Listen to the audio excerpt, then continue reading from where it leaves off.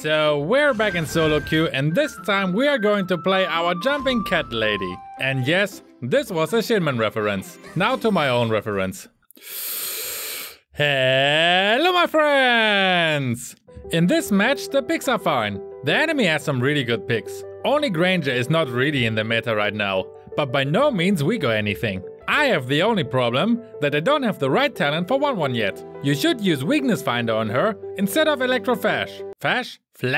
But since I haven't leveled up my emblem enough yet, I can't use it. Oh well, the curse of using a second account. Since we're still in epical glory, we're on the 2v2 on the gold lane. We managed to get a very good start. We took half of Bear's HP away and made her waste her flicker. With 1-1, you can deal a good amount of damage with her first skill and stun the enemy with it. And since I got some backup here, I can be quite aggressive.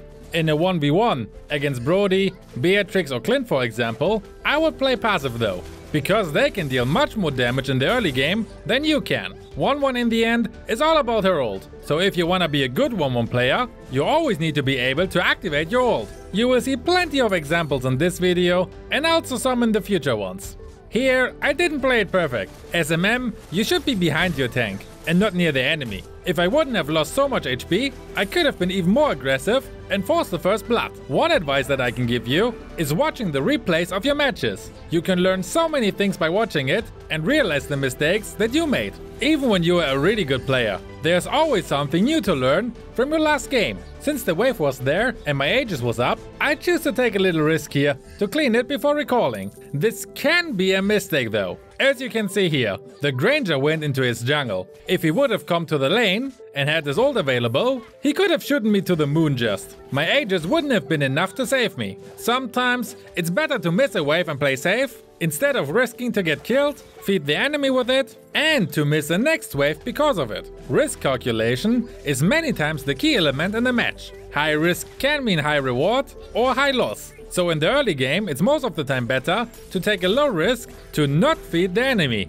Because being on the lane against a fat enemy is a nightmare, especially when nobody helps you. Kagura rotated top, which is good, so it's time for an epic montage.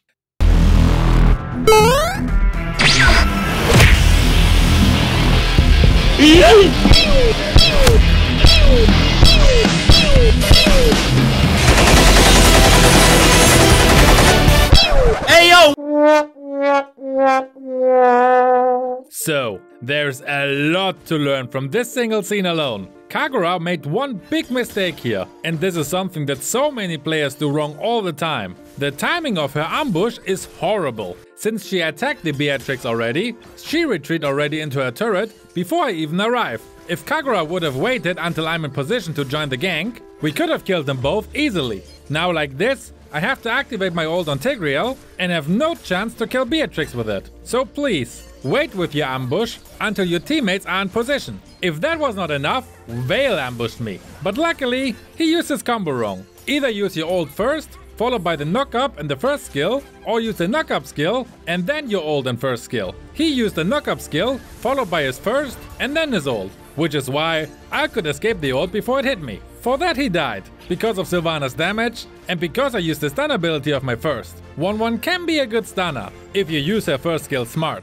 The CATGIRL died unnecessary here. He could have stayed under his turret to defend, but instead chose to stay in the bush, which I saw on the minimap. We skip a bit forward and Sylvana will arrive with a rival. Let's just quickly activate our ult on CATGIRL. Oh well, I got too arrogant here and thought it will be an easy game. I mean, we are still in epical glory, right? So I wasn't really expecting that these enemies actually pull off such a good ambush. So I rightfully paid for this mistake with my life.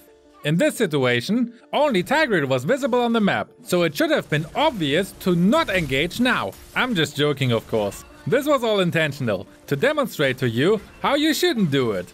Yep, the next engage almost failed as well. This time I was aware where everyone was. But Bear's ult deals a lot of damage. We could kill the CATGIRL though, and Bear only escaped in the last second with her flicker, so I could take half of the turret's HP away. Next, you have another example of underestimating the enemy. Sad that the same mistake happened twice for me here. For this one mistake, I lost my other turret, what means this whole area is unsafe from now on. And that's why turrets are so important. They're not giving you much gold, or XP, but some safety from your enemies. If 4 enemies decide to attack us now, we have no chance to retreat anymore. Next, 𝐵𝐻 made a mistake though. Chasing an enemy is most of the time a bad idea, as I mentioned in the last video. After 𝐴𝐻 took out 𝐵𝐻, we could easily push the rest of the turret away. Next I cleared 2 minion waves, simply to get more farm for myself, and now I'm observing what everyone is doing. Granger died, what means we have a nice chance to force a gank now, or simply push one lane, because there are obviously less enemies to defend it. We did both. Paquito died in a 1v3 and we pushed the mid lane. We didn't destroy the turret though, but killed 𝐵𝐻 easily. My team also took the turtle, so from this you can see that we clearly have the upper hand here in the last minutes. Next we went on to steal the red buff. Hey yo, what the?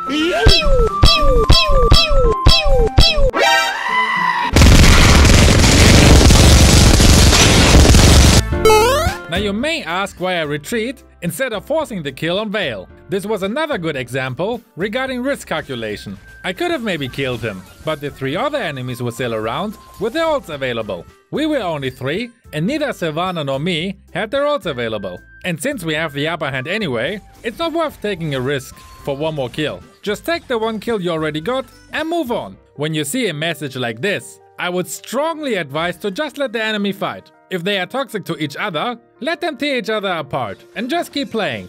Don't interact with them in any way, like laughing at them for example. If you become the #1 enemy, they could suddenly play as a team and your laughter will backfire. One thing you could do though is targeting the negative player. Make them so angry that they give up even more and drag the whole team down. As you can see, we just pushed top and I activated my ult in a more interesting way. If an enemy is still marked, you can easily use that to your advantage like this.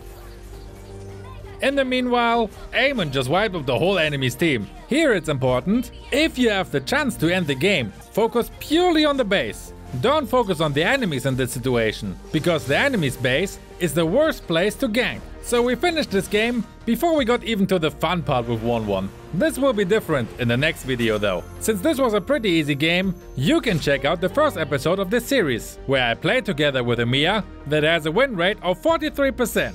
Also, a huge shoutout to my Patreons TwistedJ, Mist, 𝐀𝐅𝐅𝐿 and 𝐷AROOP. If you want to support my work as well, here you have the link for the page. See you over there!